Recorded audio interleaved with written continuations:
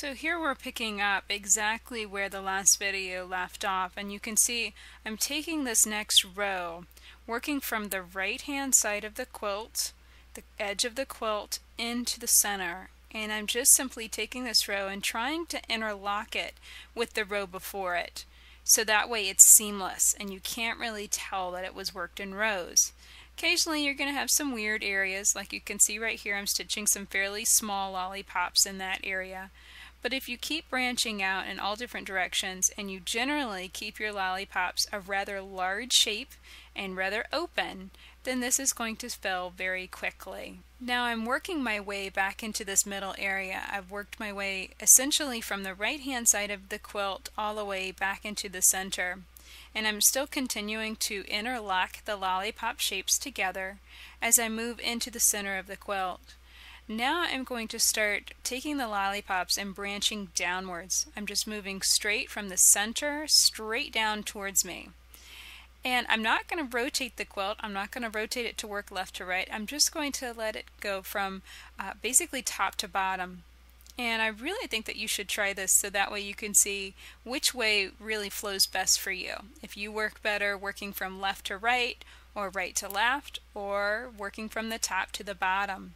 So now I'm nearing the edge of the quilt, and you can see I'm fitting in a few small pieces here and there. But occasionally I will stitch straight off one of my lollipops and not end it with a circle. I'll not end it with a complete lollipop. I'll just butt it right up against the batting. So here you can see I'm kind of planning out how I'm going to rotate the quilt and now stitch right back into the center and down for the next quadrant. So here we've zoomed in again, and you can see that this quilting, working from the right to the left again, just butting up another row, is exactly what we were doing before. We're just simply working about a 4-inch row, interlocking the two rows together so that they're nice and seamless, and always working to keep our lollipops nice and big and open with lots of space between them.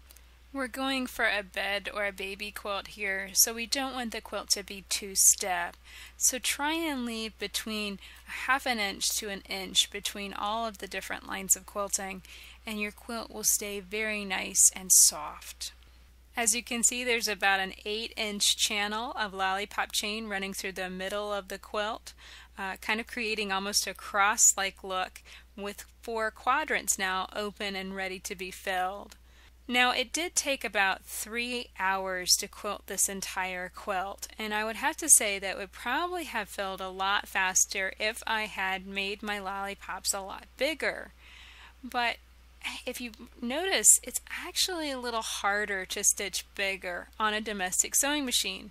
It's a lot easier to stitch really tiny shapes because you're working with your hands and it can be very fine-tuned and very minute control. So for me, stitching even this big when I'm used to stitching very, very tiny, this was kind of a stretch for me. But you can always increase the size and increase the distance between your shapes and keep your quilts a lot more open and quilted a lot more loosely, and it will quilt and finish a lot faster. So here you can see I'm just fitting these lollipops in all together, filling this up and finishing off this last quadrant. Every once in a while I'll run into a pin and I try and take those out before they get too far into my way. But really it's just simply a matter of fitting it all together and using sometimes the edge of your quilt along the batting area kind of as an area to travel along in order to get into a new area in order to stitch more lollipops.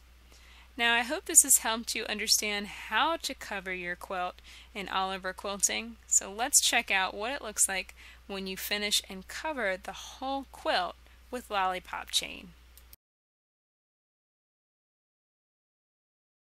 For the next video in this series, make sure to check out freemotionquilting.blogspot.com.